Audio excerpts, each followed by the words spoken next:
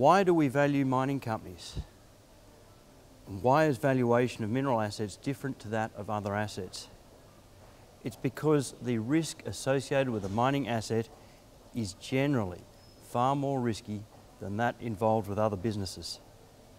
The risk of the resource, that is, the geologist's estimate of the amount of metal in the ground, outweighs all other risks. And it's important to understand that any numbers that you see involved in mining are estimates. There are no hard numbers in mining. Another point when you're reading documentation that would pay to keep in mind is that any report you see that refers to resource or reserve calculations must be treated with suspicion. Any competent or qualified person understands that these are estimates and refer to them as such. In English, we have many words to express the same thing, but there is a significant difference between a calculation and an estimate. A calculation implies accuracy, whereas an estimate is something that does not necessarily imply accuracy. If you have a look at the photograph of the miners on the left-hand side of this slide, the man second from the right is my grandfather. In front of him is a large pile of gold. He took a significant risk in the 1930s by raising capital, buying mining equipment, driving into the middle of the Australian desert, and was rewarded with a significant fortune in gold. Equally, had he failed, he could have died of starvation in that desert. He understood the nature of risk, and through my family history, I certainly understand the nature of risk involved with mining. And this is something that I apply to the valuations that I perform. What goes wrong and what is failure? Failure is when reality does not match the model. Typically in mining, grades may not be as expected, schedules and plans will not be met because people have taken unrealistic approaches to productivity. Costs will be higher because of this low productivity.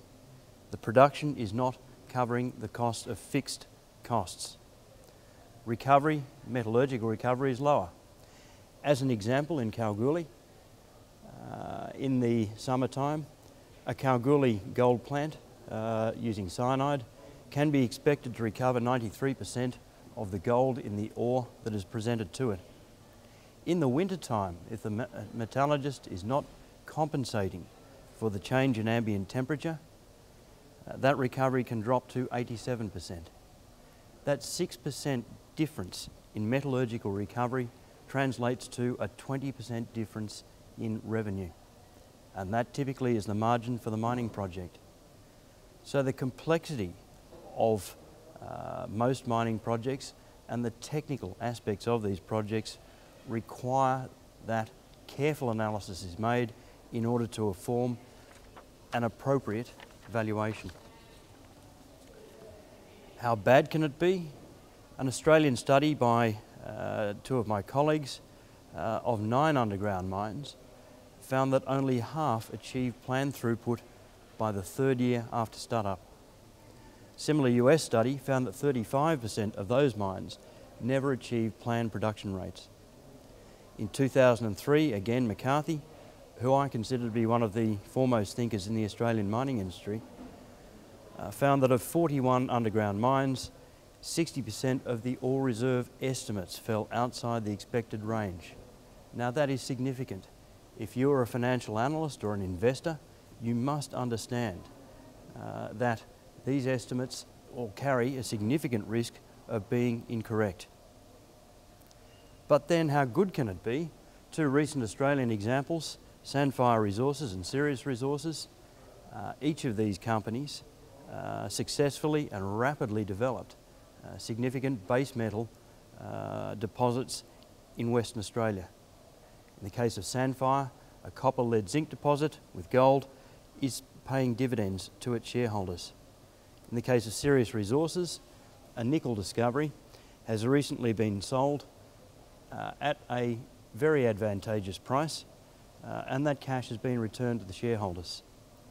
So when things work, mining projects work very well. The key thing to understand is the concept of engineering tolerance. We're dealing with a technical subject, geology or mining or metallurgy, and any engineer understands the degree of tolerance attached to any estimate or any technical work that they might do. The tolerance of any engineering calculation or estimate is a statistically determined distribution. In the case, for example, of a conceptual study, a scoping study, which is based on inferred resources, the level of accuracy attached to this sort of study is going to be between plus and minus 35 to 50%, somewhere beyond one standard deviation either side of the mean being the actual value in this case. In the case of a feasibility study, based on a measured resource from which proved reserves may be estimated, the accuracy is going to be plus or minus 10 to 15%. Half a standard deviation either side of the actual result. The difference between a conceptual and a feasibility study is quite significant. The amount of engineering work, the amount of data that's required to inform this is phenomenally greater. Next, we'll move to the mining cost cycle. Significant capital is expended early on in the life of the mine or the project, firstly to identify the ore body, exploration risk capital, money that is put forward with a significant risk that there may be no return. Once a decision is made to progress with that project, a far greater amount of money is then expended on construction of a process plant. This is capital that must be paid back. It's not risk capital or sunk capital, it is an investment. Bankers, financiers typically require a payback for this capital expenditure of between 3 and 5 years. This payback is derived from the margins early on in the life of the mine. Generally, these margins are predicated on ore that is easy to mine and, for geological reasons, often of a significantly higher grade than that to be exploited during the life of the mine. Anyone who's familiar with discounted cash flows will understand that at a reasonable discount rate, something like 10% in the case of a mining project, there is very little value ascribed to cash flow beyond 8 or 10 years. Therefore, your real net present value, your real cash flow for a mining project is derived in the first 5 or perhaps 8 years. This is the money that is required to pay back your capital. If there is significant risk that this value can't be realised in this short period of time, then the project is inherently risky and does stand a good chance of failure. So the importance of those first 3 to 5 years cannot be overstressed. In most projects, this is where the value is to be found. This brings us to the JORC code. As a member of the Australian Institute of Mining and Metallurgy, I am obliged in my professional practice to consider the JORC code at all times. The JORC code defines for me exploration results and mineral resources, and the confidence that I express in these resource classifications: inferred, indicated and measured, and as a mining engineer applying what's called the modifying factors to identify the economically viable proportion of those resources as reserves, classified as either probable or proved. Referring back to the slide showing engineering tolerance and the degree of confidence that is implied by these different classifications. There are no hard and fast rules around this. However, this is generally understood to be the degree of confidence that a mining professional can lay on these various resource and reserve classifications. These classifications consequently attract different valuations according to the confidence in their estimation. An inferred resource will attract a far lower value than a measured resource. Same with a reserve. A probable reserve will attract a lesser value than a proved reserve.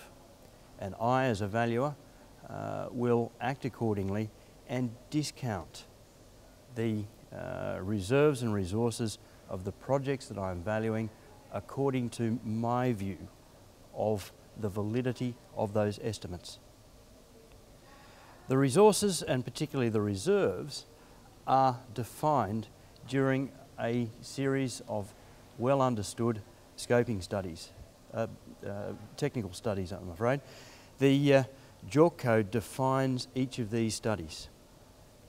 A scoping study is a preliminary evaluation of a project. Its level of engineering accuracy is at a fairly low level of confidence, enough to demonstrate viability for the project, but not enough for a financier to invest with any degree of confidence. The question is to be answered is whether the project is viable or not. Relative cost of this exercise, perhaps $250,000 Australian dollars. The resources at this stage would probably be mostly inferred, maybe some indicated resource estimates included in it. The JORC code defines reserves as being estimated at a minimum by a pre-feasibility study. The accuracy of this study is an order of magnitude greater, 20–25%. Relative cost might be twice that of the scoping study. However, in this case, we're using real numbers and far tighter capital and operating cost estimates in order to come up with a single plan to advance the project. The JORC code says that this is the minimum study required for the estimation of reserves. Finally, the feasibility study. Some people call this a bankable feasibility study. It's not a term that I like to use because bankable has no definition under the JORC code. However, the intention is to provide and demonstrate the economic and practical viability of the project to the extent that capital can be lent against that project with some degree of confidence of an acceptable return. The implied accuracy is between 10 or 15%. Significantly, various studies have demonstrated that a successful feasibility study will cost around about 5% of the capital cost of a particular project.